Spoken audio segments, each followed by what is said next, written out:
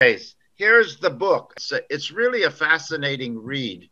But the thing is, as I was saying, Linda Binkley did a review for the Italian American Heritage newsletter. And she did a very good review per Carmen. That's what Carmen said. And I agree.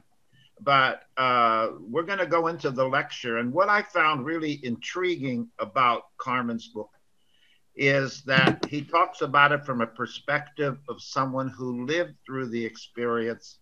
And I know he ironically said we were considered collateral damage.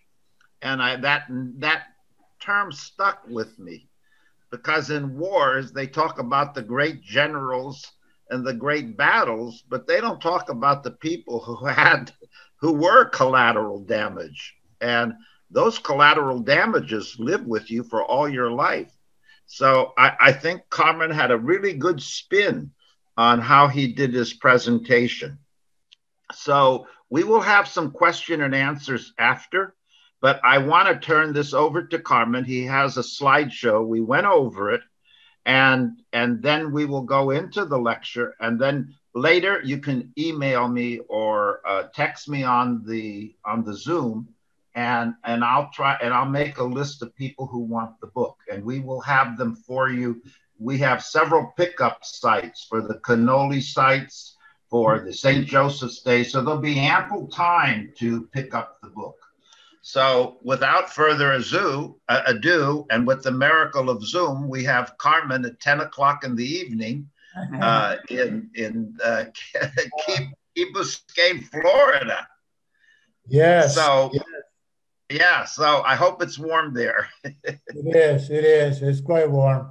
Very nice. Actually, okay. Very comfortable. But well, first of all, let me thank you, Ken. I really appreciate this.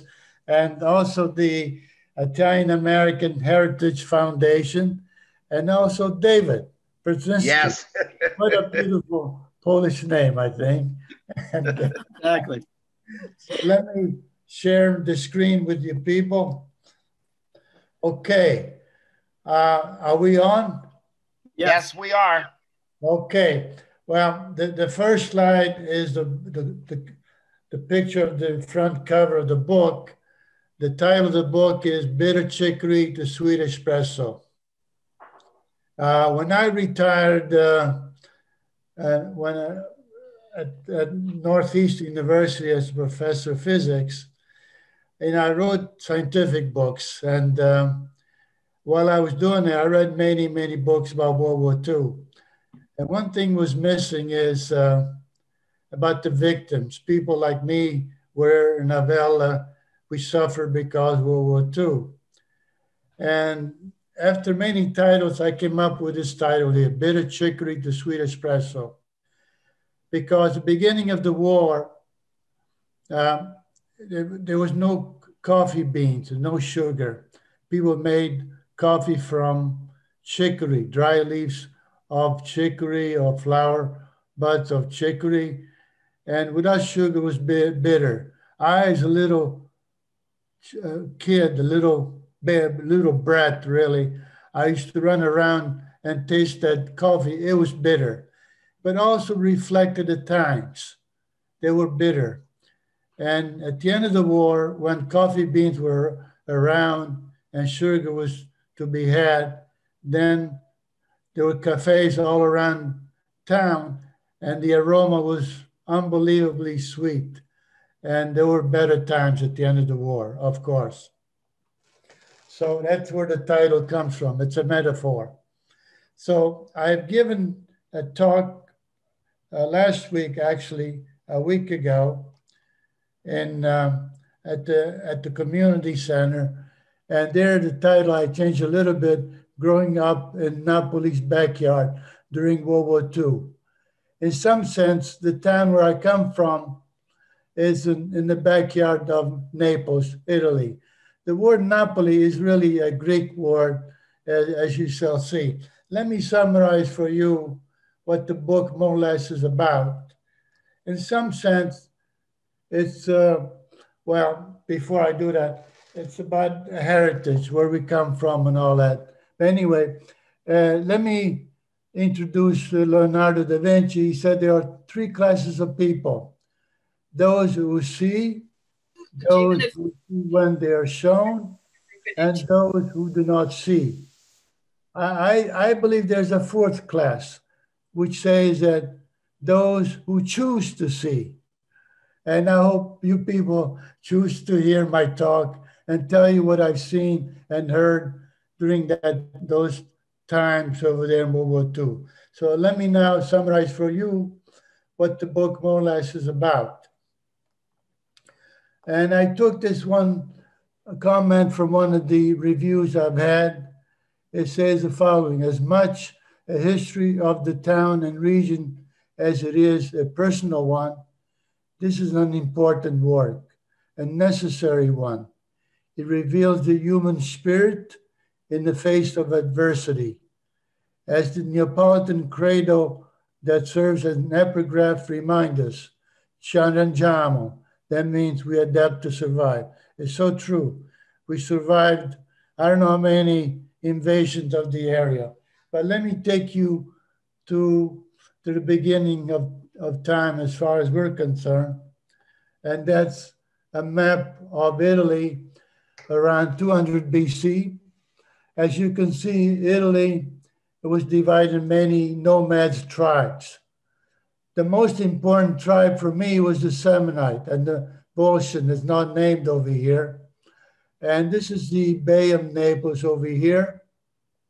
So the Samnites were basically shepherds and farmers. My mother was a shepherd. Her mother was one of these leader, or if you want, a matriarch of the shepherd tribe, and basically what they made the living from is dairy products, making ricotta, cheese, and things like that. And also they were farmers. The most important product they produced was hazelnuts. And even those days, they import all over the world. And as you know, hazelnuts there are 18, you don't know that, I will tell you, there are 18 species of hazelnuts. One being a species called Abella in those days. And that's what the name of my town was derived from Abella. You change B into V, you have the name Abella. That's my hometown. If you go to the Vatican and look for old maps, ancient maps, you'll find the town of Abella. Now, before the war, my mother was married, had 3 children, and her father was in America. He sent money to her. Her husband was a barber, and she had a side job working, making ricotta cheese, whatever like that. So, and besides, she got perks from Mussolini for having children. So life was good. When the war broke out, my father died in Libya, and she no longer got money from America. And here she was stuck with 3 children, and the only way to support her was making ricotta. That's not enough. So we ate for breakfast polenta, lunch we had polenta, and dinner we had polenta. And on Sunday, if somebody had a tomato, they would squeeze a tomato juice on it. And you make believe it was pasta. I mean, if you can believe that, but that's what it was. So let's start the show about where the war started as far as I was concerned. My uncle was stationed in Sicily. He was on his way to Libya to relieve the German army and the Italian army. At that time, Germany and Italy were allied. German troops were over here in Sicily, as well as Italian troops. And the locals, the Sicilians, so the locals here in Sicily did not get along with the German troops, as well as Italian troops. They were treated as enemy, both of them, not just the Germans. And the Germans did not really get along, really did not want to share their food with the Italian troops. For example, they used to have beautiful marmalade, but they would not share with them, with the Italian troops. And however, though, they had this dark bread. It was hard as anything. You could bounce it against the wall like a rubber ball. And they wanted to share that food or that bread with these locals, which they didn't want to do that. So that was a little bit a strained relationship over there. I want to ask my uncle, I said, Uncle Joe, did you ever shoot your cannon at anything? He said, yeah, we did. One time we saw a British plane overhead and we shot at him 10, 12 times, but we never hit him. They were too far up in the air to hit them. And therefore, you know what happened? The invasion of Avalanche happened right after that. It was a way to find out where the troops were. So anyway, to make the story short, the British landed over here in Syracuse, over here, and the Americans landed in Gela over here. And they went this way and that way toward Messina. And they drove the Germans and the Italian troops toward Messina over there. If you don't know, there's a fault line right at Messina. And nowadays they want to build a bridge right over. They're nuts. They'll never work. But anyway, the German troops and the Italian troops did not have any radar, so it could take a ship and go across. What they did, they took ferry boats at night. They made it across into the mainland, into Calabria. Now, at that point, the Italian troops were rounded up and put onto trucks to be delivered to Germany, including my uncle. So, and this was in late July of 1943. 1943. And so this notion that the Germans occupied Italy in September 10, 1943, it's partially true. No, it happened much earlier, more like July 27, because I know for a fact my uncle was rounded up on a German troop. Let me show you how, where the trip back home it was made.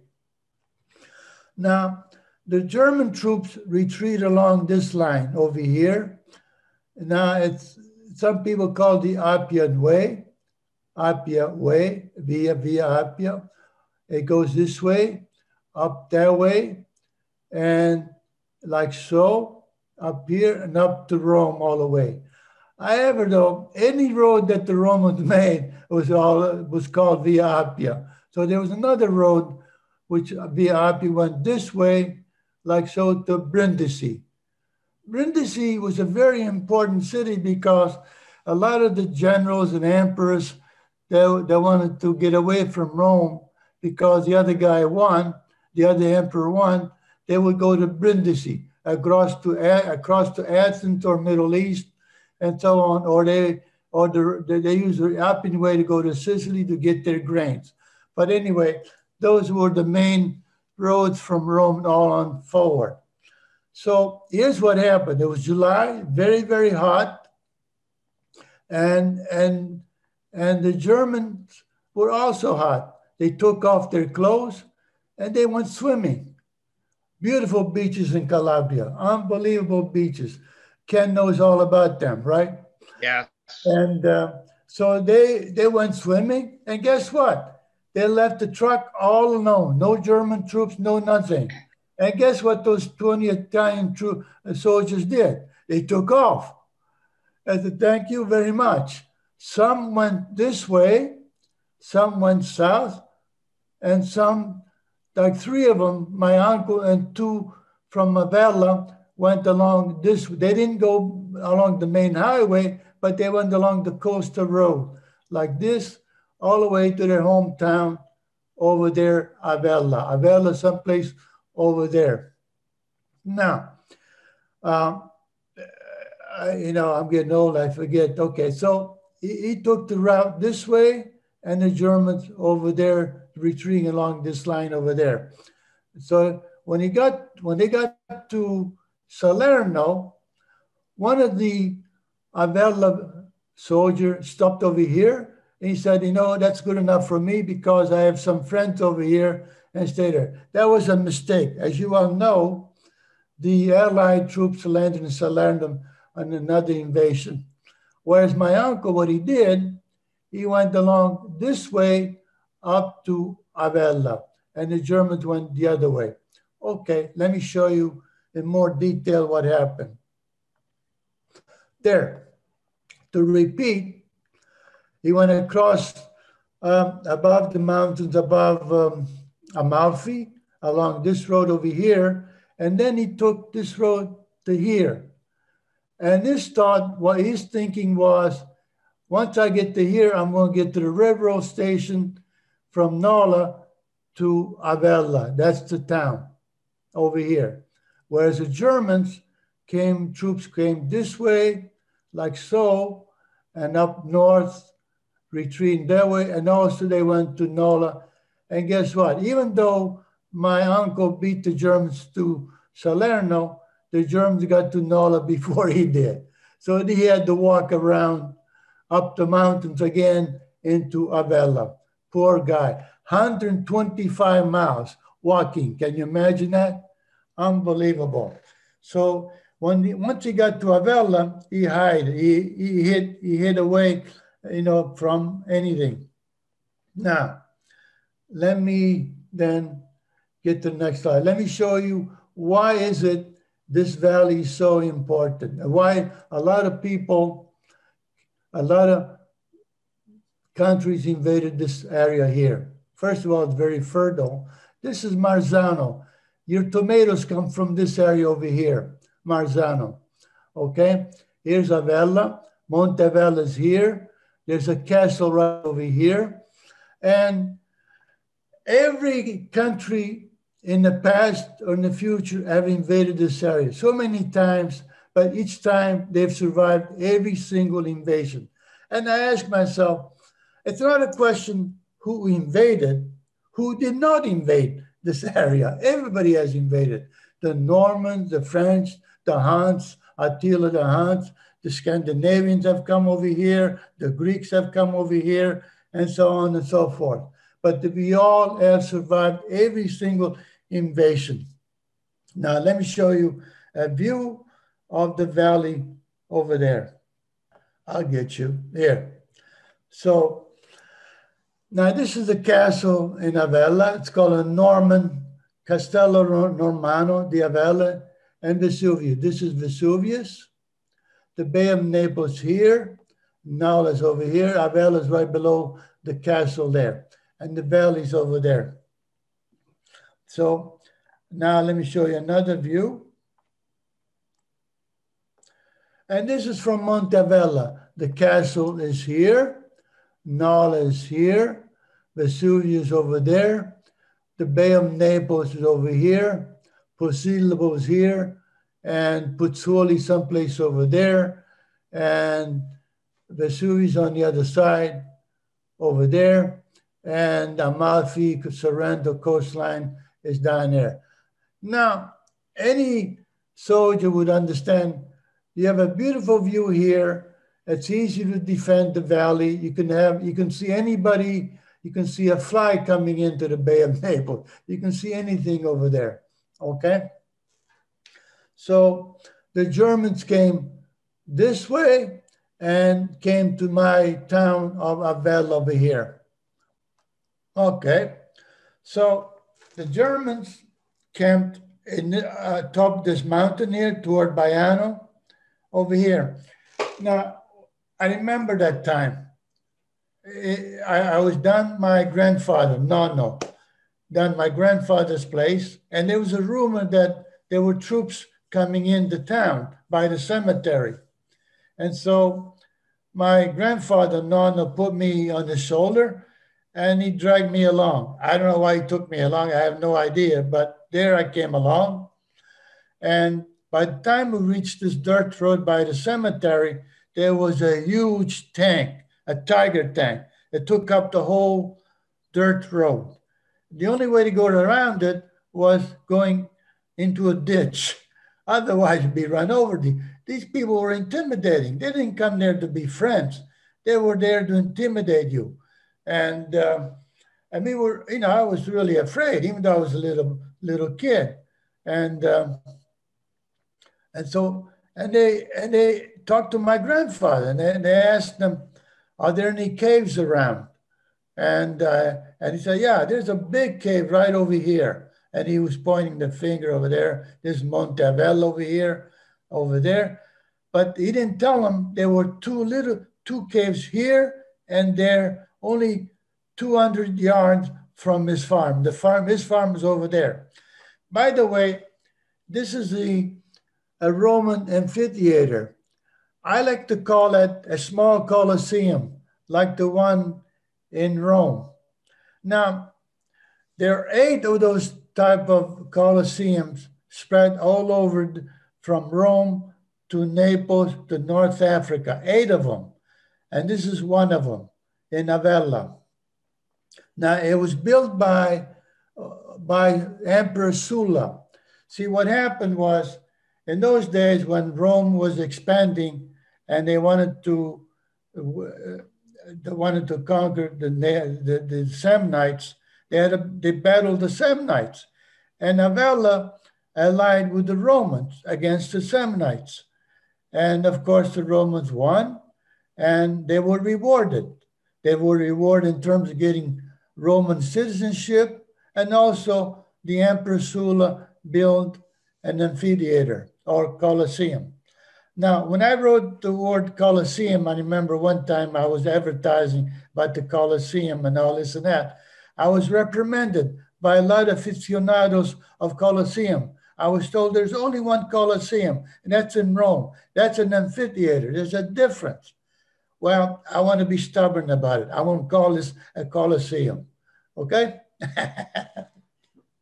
Anyway, the Germans came here, and so one night, I remember it was such a large, big explosion, unbelievable, in the middle of the night, because at that time, the Vesuvius was active, and we had these tremors from the Vesuvius. And every time we had those, the whole family would stand under the door. So in case the building would fall, we would not get hurt.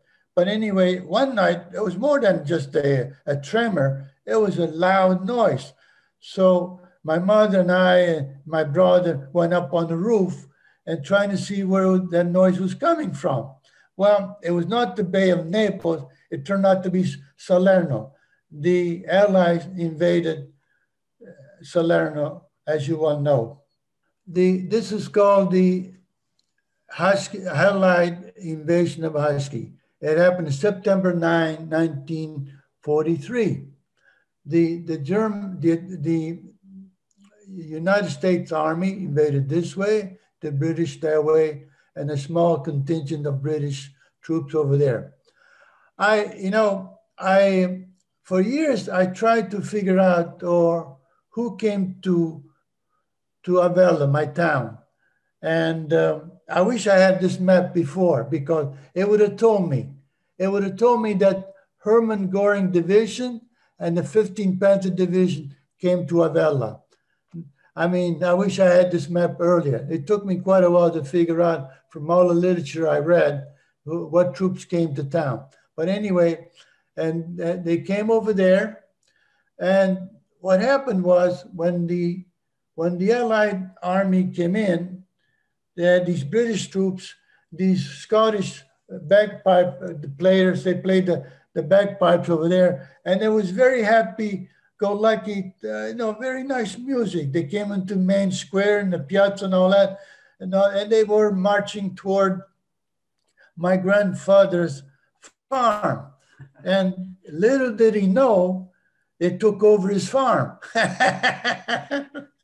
So when he found out from his personnel, I don't know say in English, personnel is the manager of the farm, he was informed that the British took over his farm. So the first thing my my grandfather did, the nonno did. He said, wait a minute, wait a minute.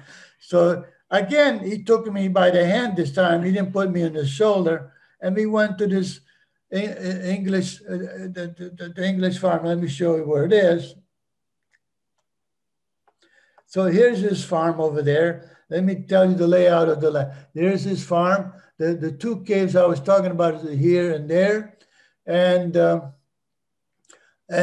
right below, this is a dirt road.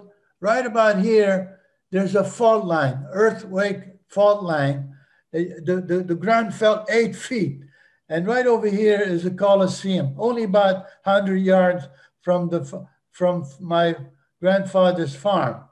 So here we are. We went to this farm over here. Now it's taken over by the British, and they built little houses made of wood, and you went from one building to another. And the way the British had it, they took some stones and they painted them white, and they built like little roads so that they guide you from one building to another. So we go to one building, my grandfather and I, and we fill out a lot of papers and so forth. And so my grandfather went there, basically put his hand out and say, how about it? Give me some money, give me something for my farm.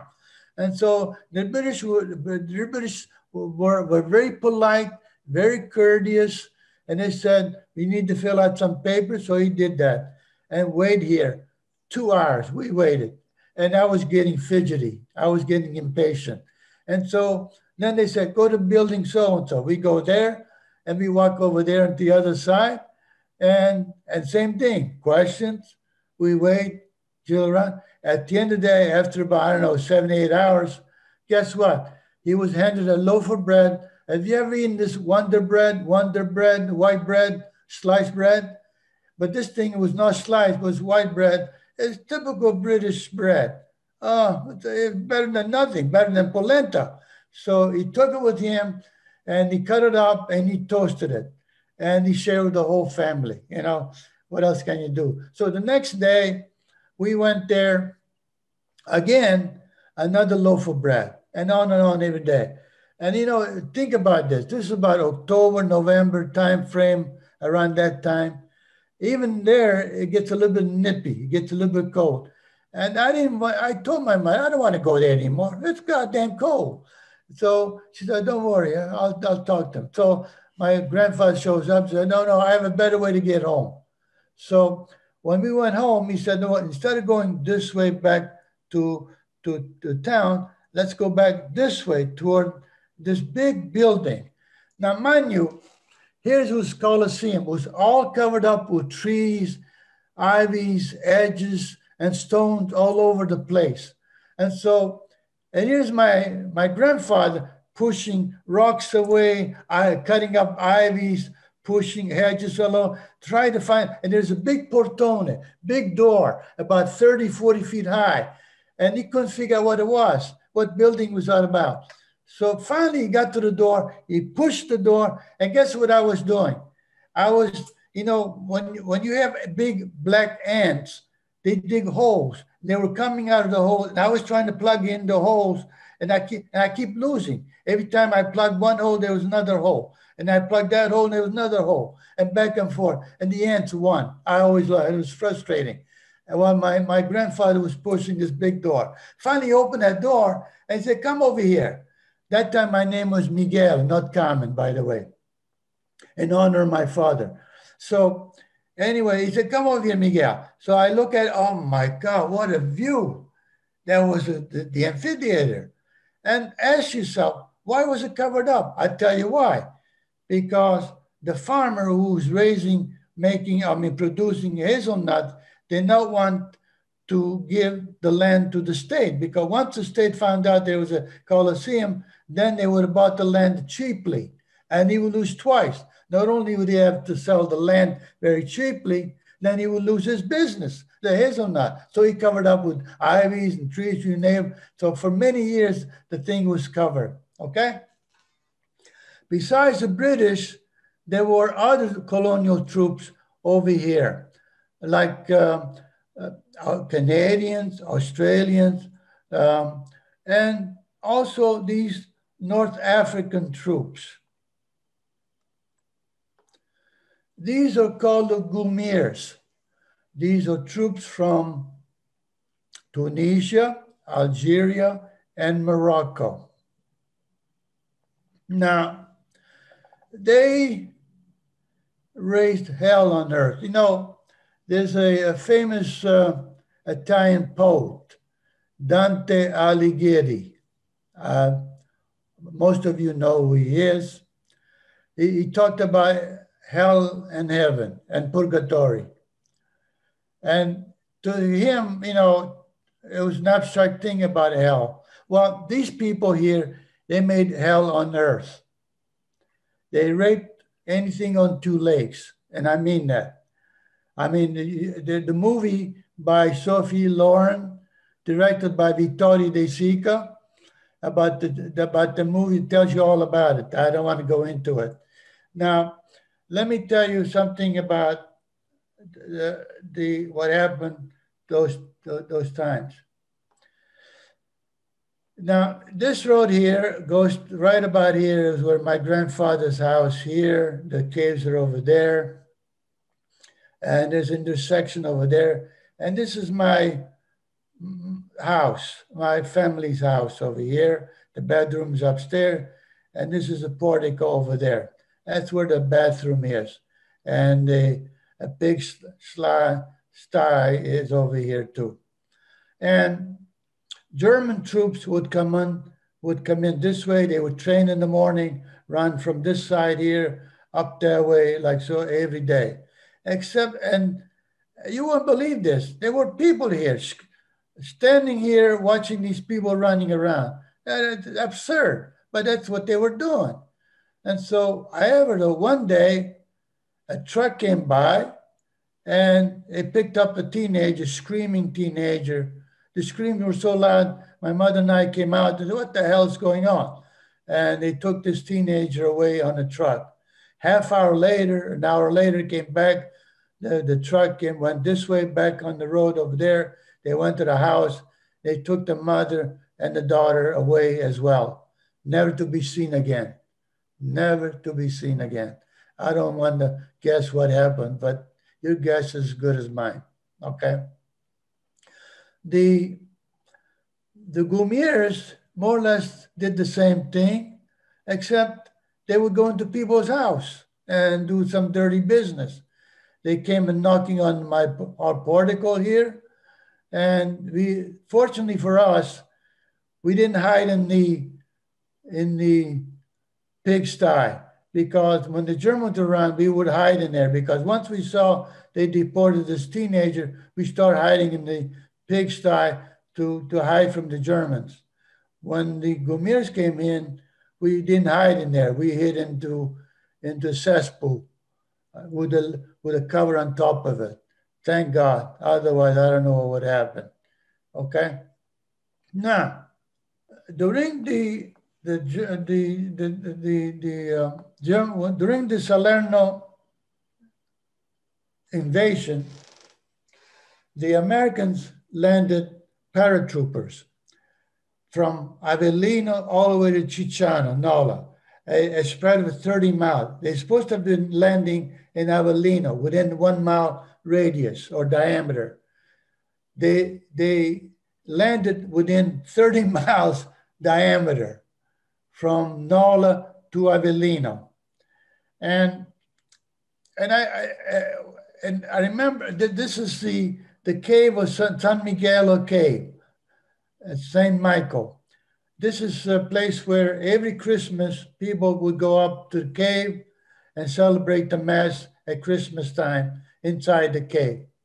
Now, as a kid, I remember going up. This is right along up to above this cave is Montavella. There were wires hanging from the side over here. And I would ask the adults and say, what are the wires from? What are they? They said, go away, little kid, you little brat, get away. And so they would tell me to get lost. And you won't believe this, 50 years later, I attended a conference in San Antonio, Texas. And I talked to one of the sponsor of the conference. I forget his name. It was oh yes, Albanese. His name was Albanese. And I talked to him because as a professor, one thing you want to do is to hustle for money. And he had lots of money, government money. He worked for the Air Force. So he says to me, Carmen, you know, I was once a tourist of your area. I thought, that's nice. I said, where'd you go? He said, Avellino, or in fact, near a cave. I landed on top of a cave. I said, yes. And what year was that? 1943. I said, what do you mean? You were no tourist. I said, you must have been one of those paratroopers. So yeah, I was. And he said, I was a radio man. In those days, they call everything a radio man. What he was setting up a transmission, radio transmission with the Allied troops or Navy ships in the Mediterranean Sea. And he was stationed over there above there. And I asked him, what else happened? He said, well, we blew up a bridge. I said, well, what bridge was that? I said, there's only one bridge, I said. I know which bridge it was. Let me show which one it was. There it is. That's the bridge. It goes over the so-called the Clanio Creek. Now, the Clanio Creek goes right below the cave, San Miguel Cave. And the thing about around December, when you go to that mess for Christmas, sometimes it rains. If it rains, this is no longer a creek, it becomes a river. This is full of water. So if you went to church, let's say at 12 o'clock, and then it rained during church, you couldn't get back home anymore. You'd have to wait till the water subsided before you went across the creek. And so this is the creek. This is the bridge that they blew up. The Americans did that. The reason they did that because the Germans had a station of tanks, Tiger tanks right on the other side over here, because they prevented them from going across the bridge into Via Appia back to Rome. They wanted to stop that. It reinforced the Salerno soldiers, German soldiers. Now, the Germans retreated to Monte Cassino. How am I doing with time? Do you want me to speed up, Ken? We're doing good. Okay. They retreated to Monte Cassino right here. Now, the thing about Monte Cassino, it's all full of caves on this side here, over there. And so when the Allied Air Force bombed Monte Cassino, well, they never hit the German troops. They hid under the caves and they came back out again. In the meantime, the Abbey was killed. And a lot of colonial troops tried to take Cassino the hard way, up the hill, especially Polish troops. They went up this way, this zigzag road.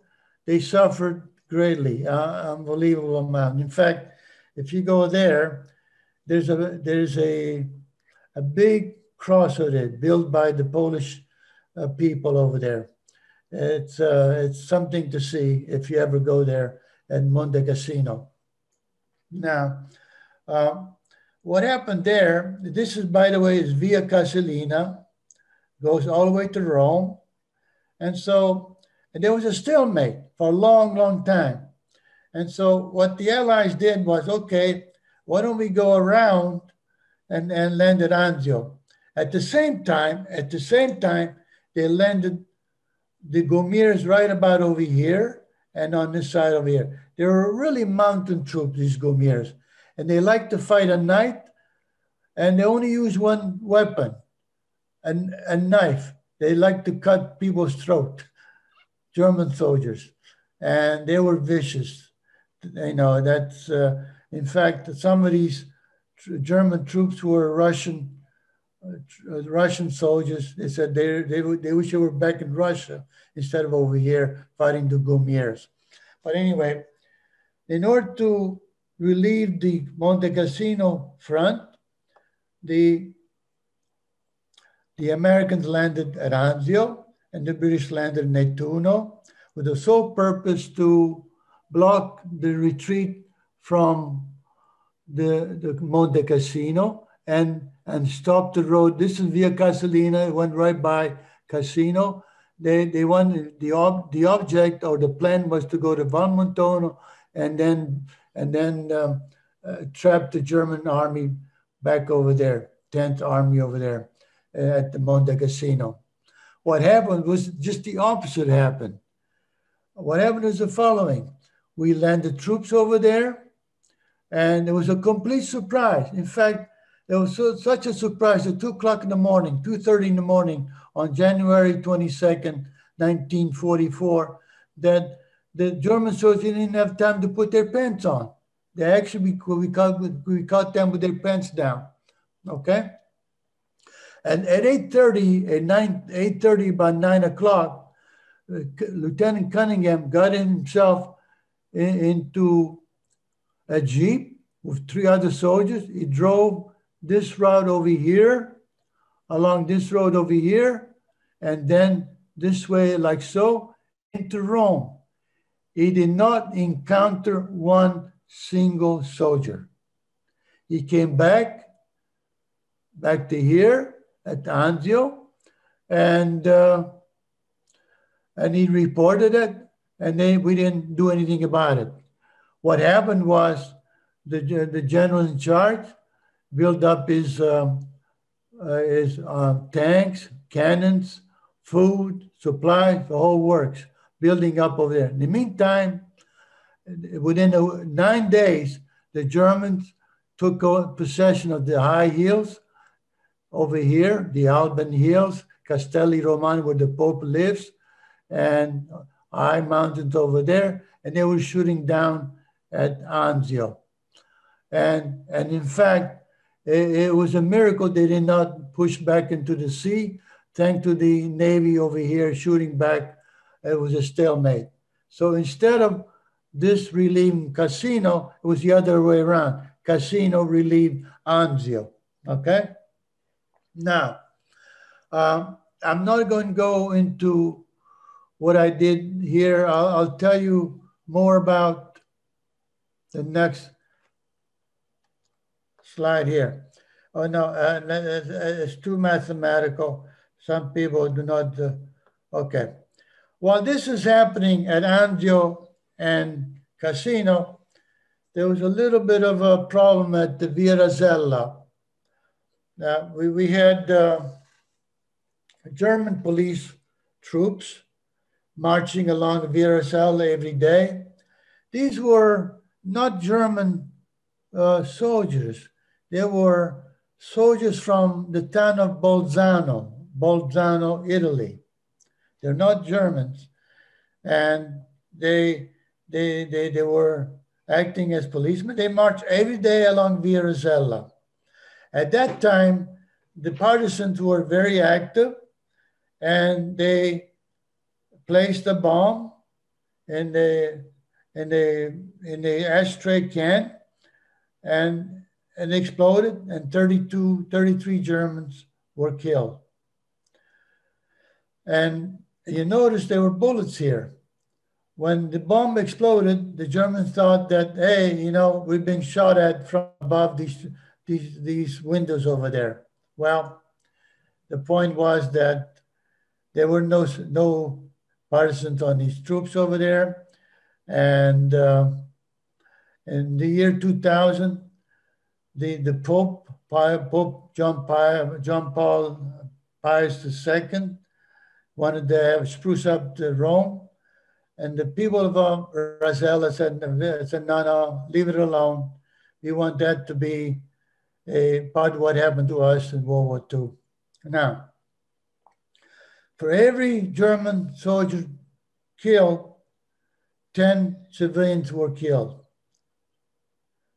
But instead of killing 330 civilians, 335 were killed. After the war, the 330 did not matter. The 5 extra ones didn't matter, and the generals and the corporal and the captains and whoever was in charge of the killing of those civilians were taken to court, and they were accused for killing those 5 extra people, civilians like that. Not because they killed 330, but those 5 extra ones. Well, it is ridiculous. Now, the reason I show you the next one is because another uncle of mine, he was stationed there. He was picked up by the Germans because the Germans are very precise. They want to make sure that 330 civilians were going to be killed. So they went around with a truck in Rome picking up civilians. They picked up my uncle, one of my uncle. They took him right over there. By the way, this is Via Appia Antica. To the left is Via Appia. To the right is Via Ardetina. Now, right over here, there was a truck stopped right there, just in case they will fall short of 330 civilians. So lucky for my uncle, they killed more than 330, 335, and they let go of my uncle. Thank God. And unbelievable, but true story. So, by the way, in Via Appia, that's a place where St. Peter came and stopped and asked somebody for directions how to get to the Colosseum. In fact, there's a little church over there commemorating that right over here, Via Appia. This is the museum where those 335 victims are located. I remember my wife and I visiting there many times, actually a couple of times.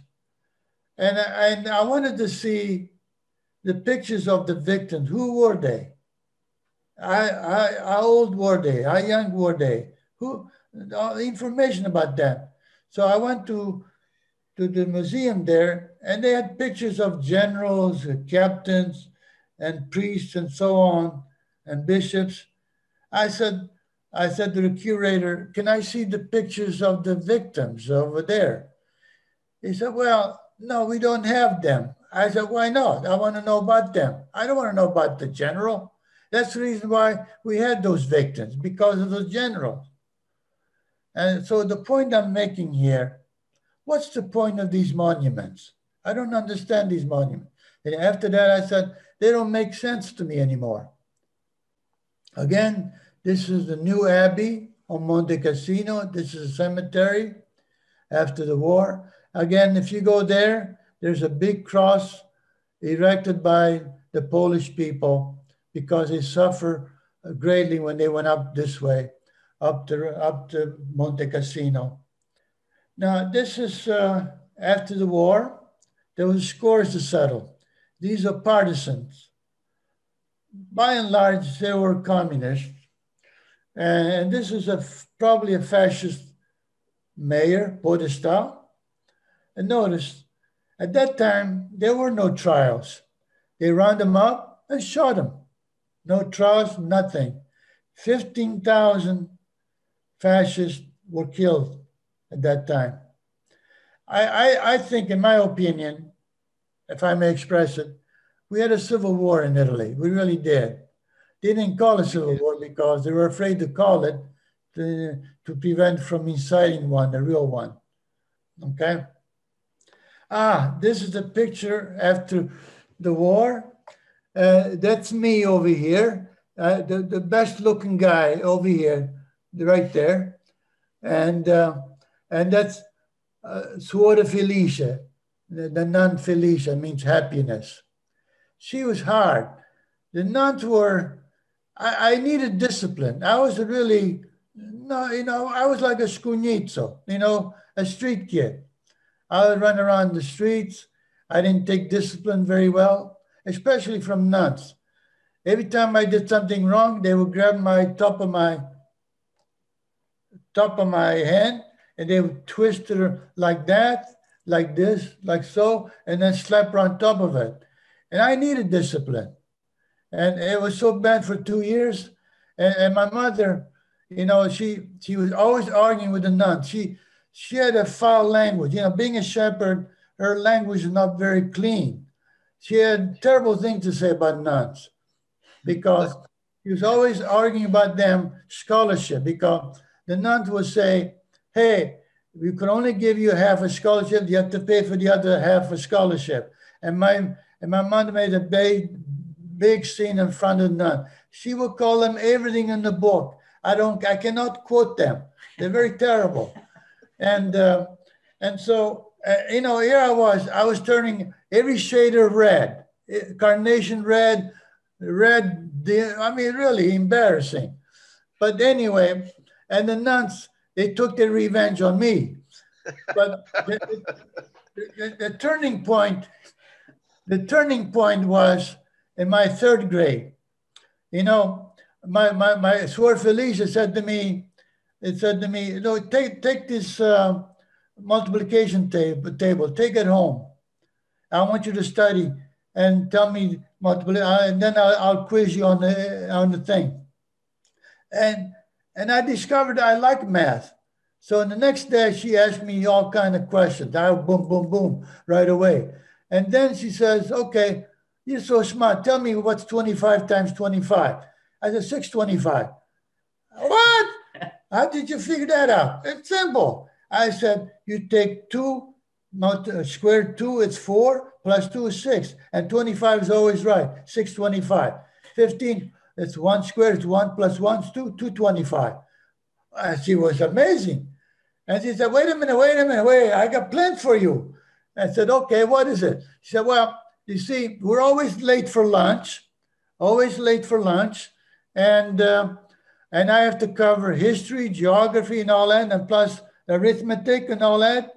Why don't you cover arithmetic while I do geography and history? I looked at her. I was gagging. I said, what's wrong with her? Here I was the worst guy in class. I was the baddest guy in class. What happened to my reputation here? so anyway, I end up, you know, I play favoritism because now I can call the kids I like and didn't like, you know, to the boardwalk, to the boardroom, to the blackboard.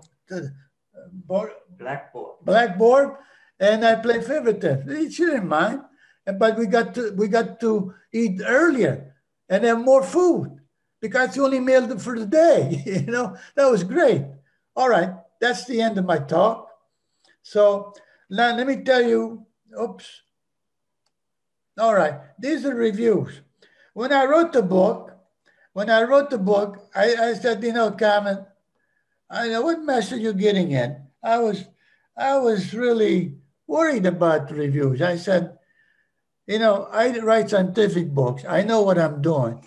I know when I see an equation, and I can tell about an equation or a graph or whatever like that.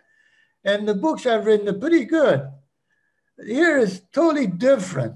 I said, what the hell are you getting into? So thank God the reviews are not bad. They're pretty good. But of all the reviews, I like the one by Linda Binkley. She gave me very nice. And the first sentence, it says the following: this amazing book is a little difficult to review. I said, finally, a bad review. I like to hear that. So I read the rest of it. I said, there are several ways to approach it. A memoir, an assessment of history, an inspirational literature, bit of chicory to sweet espresso is all three. I like that. I think that's the best review. Thank you very much, Linda. Thing. So, you know, Carmen, you opened up a lot of doors with this presentation. I really want to thank you. If it was earlier time, I could talk the whole day, but I want to go. Grazie. Buonasera. Yeah, my parents. Good night, good night, and thank Good night. you. Grazie. Thank you. Grazie. Grazie. Thank you, Carmen. Thank you. Thank you, everybody. Thank you, Carmen, and we'll be in touch.